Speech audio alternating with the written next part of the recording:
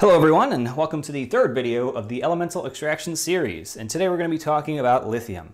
Lithium is the very first of the alkali metals, and accordingly it's very reactive. So I have three samples here that come from different sources, and you can see they're pretty tarnished. Now, you would think of metal as being shiny, and lithium is, but it tarnishes extremely easy, so it's very hard to keep it nice and shiny. So generally you want to store it under mineral oil or inert gas, which is what I have. Both of these are doing that. So this one is under mineral oil, so you can see the little bubble there. And what's interesting about lithium is it has an extremely low density. So you might be able to see on the bottom of the tube here, it's not really reaching the bottom of the vial. Because it's so lightweight, it'll float on basically everything. I don't believe that there is an inert solvent that you can store lithium under that it will not float on. So that's kind of amazing. And of course it'll float on water just like all the rest of the alkali metals. So that's the mineral oil. And then this jar I have here is under argon. You can see some of these pieces are reasonably shiny, but for the most part are pretty black. And then I have a third vial here of lithium that was left out a little bit too long, and this is all crusted in white stuff. And so what all this stuff is lithium is the only metal that reacts with nitrogen at standard conditions. So this black material is actually lithium nitride. So it combines with nitrogen straight out of the air to form a compound, which is really pretty amazing. And then this white coating here is a lithium hydroxide or lithium carbonate. So one of the cool properties of lithium is that it's very easy to cut. And again, that's a property that it shares with all of the rest of the alkali metals. So I'm going to just cut this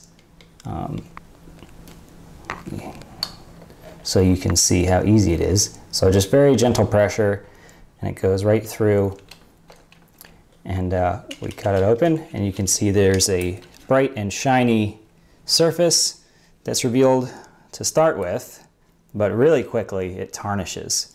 So it was shiny a second ago, and now it's almost completely black within just a few seconds. So that kind of demonstrates how difficult it is to work with lithium because it reacts so quickly with just about everything in the air.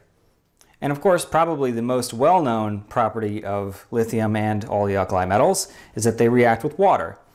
So here is just a small dish of distilled water, and I dissolved a few drops of phenolphthalein solution in there. Phenolphthalein is an indicator that will change colors in the presence of a base. So this is going to demonstrate that one of the things that this reaction produces is lithium hydroxide, the other being hydrogen gas. So here's the piece that I sliced earlier, and we're just going to pop this into the water and observe what happens.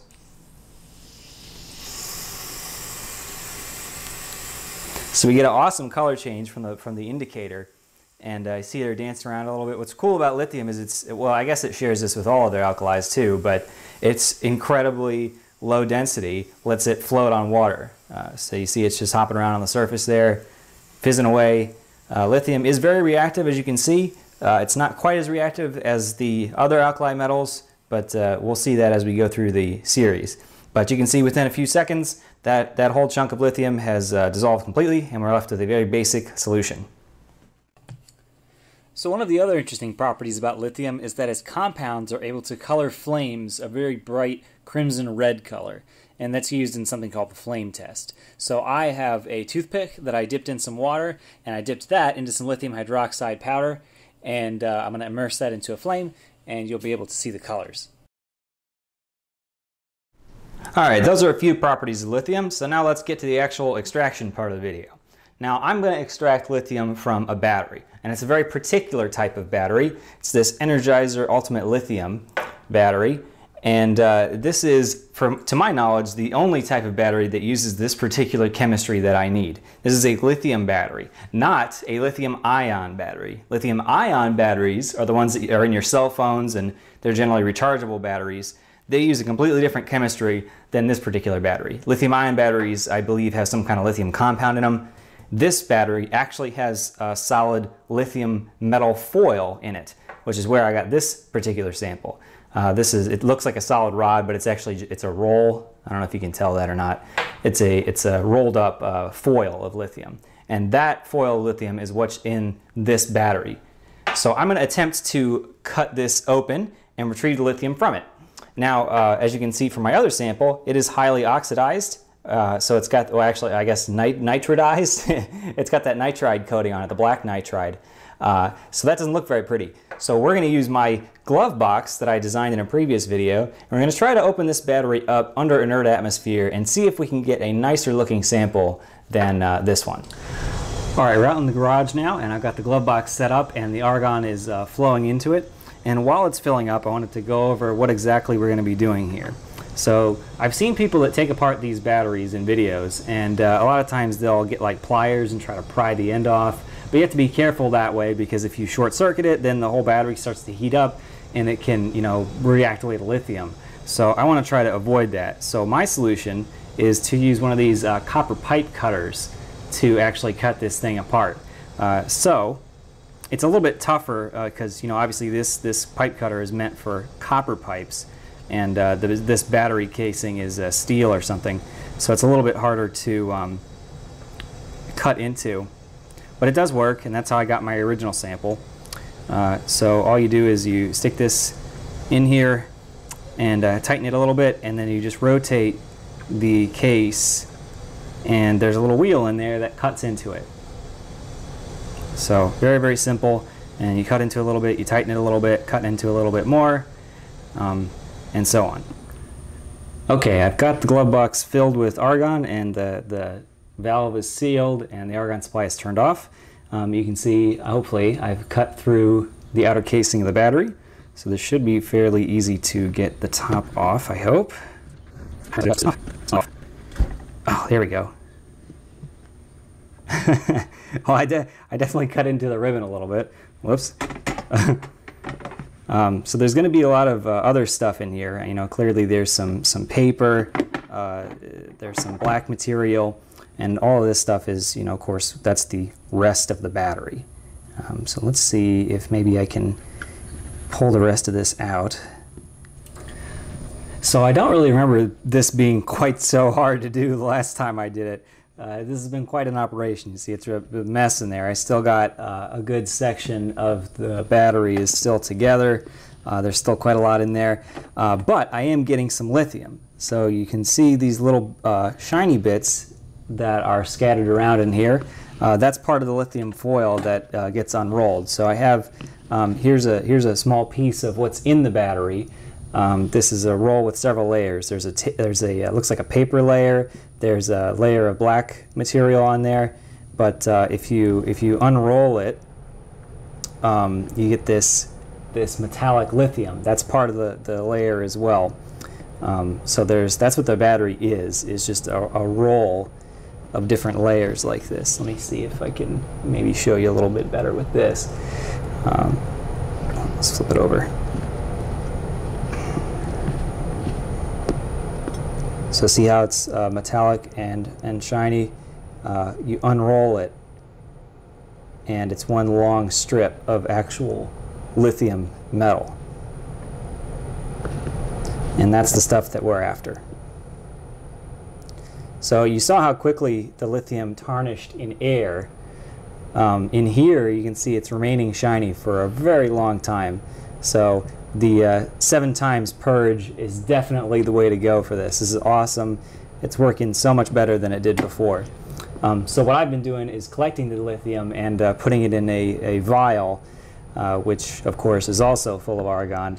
And I'm doing that also just to, you know, to contain it first of all, so it's not just scattered around here, and also in case, you know, something goes wrong with the glove box, if there's a leak or something like that, then the lithium will be well sealed in its own vial. So I'm going to keep on going. I don't think I'm going to film the whole process because it's, like I said, it's very difficult. I don't know how I was able to unroll the entire film in one continuous roll in my other sample. Maybe I just got lucky. So I'm just going to keep going and harvesting all of this metallic lithium foil that's coming out of here. Hopefully you can see this. This is the inside of the battery. So there's that black material, that's one of the electrodes, I believe. There's a papery material, that's probably the electrolyte, the separator. And then the lithium metal foil is the shiny metallic bits that are in there.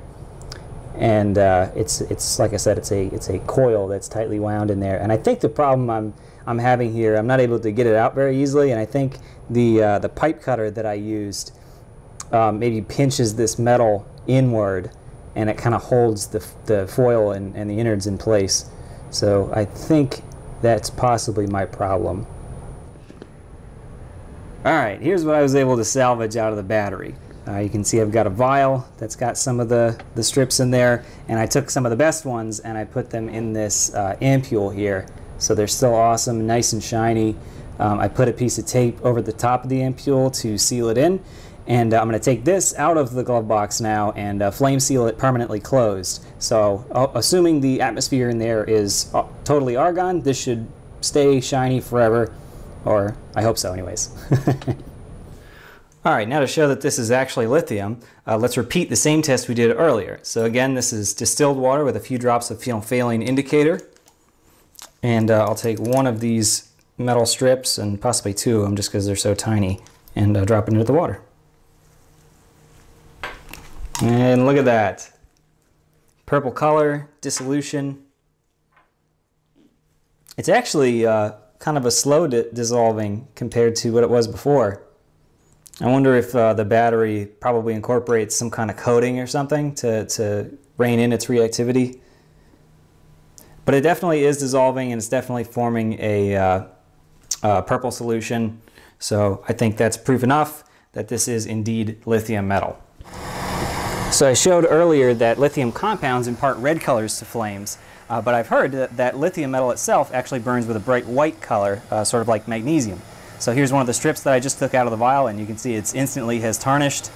So let's try to light this and see if that behaves like I expect it will. Ooh, look at the nice red color.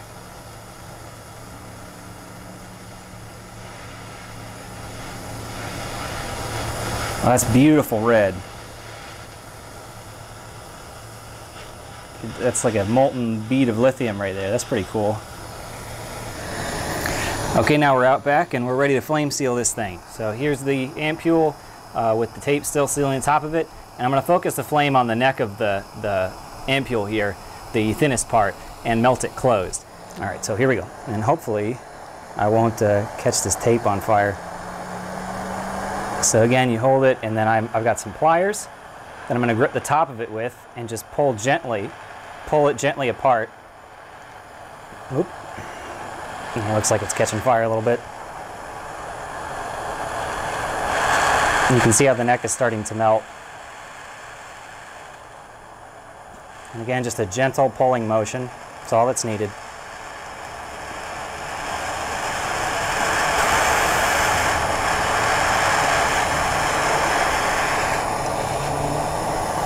And we'll polish the end. And there you go, flame sealed ampule. So there you have it, obtaining a nice shiny lithium metal from a battery. Now if you try this at home, just be really super careful with it. When I was cutting these batteries apart, they were getting really hot. So clearly I was short-circuiting them, and you know, that can be dangerous if things get out of hand. So having the glove box, I was pretty confident in being able to do it safely, just because I had that barrier between me and the battery in case it was producing any sort of noxious gases, or if it caught fire or anything like that, it would all be contained, I think. But again, if you won't try this, just be extremely careful with all of the materials. And lithium itself, especially when it's hot, is a very, very powerful reducing agent and can be dangerous in itself. But that being said, thanks a lot for watching, and stay tuned for the next episode.